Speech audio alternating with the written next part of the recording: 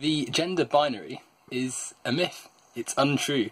There's no evidence you can provide to prove it, and therefore your claims of logic based around the gender binary can't be proven or true. Owen, this video doesn't make sense, because right near the start you say, the idea that gender is related exclusively to sex is unprovable. So you've made a pretty clear statement here that you consider gender and sex to be two different things, and that gender is not related to sex. Now your video is called More Than Two Genders Reloaded, so you've made it pretty clear that your video is about gender and not sex. Then you completely confuse the situation by making statements like, we're used to growing up with male and female, and there's more than just that. And the argument that, oh, gender's not a binary doesn't just erase male and female existence. Male and female are biological sexes. Why have you confused your argument by talking about biological sexes in a video that was supposed to be strictly about gender?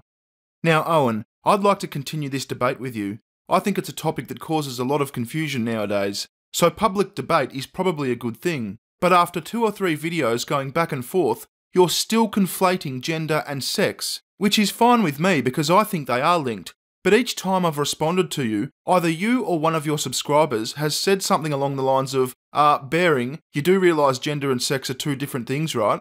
Now gender, as you and people like you seem to understand it, is a figment of your imagination. I'm not going to argue about what other people imagine, that'd be stupid.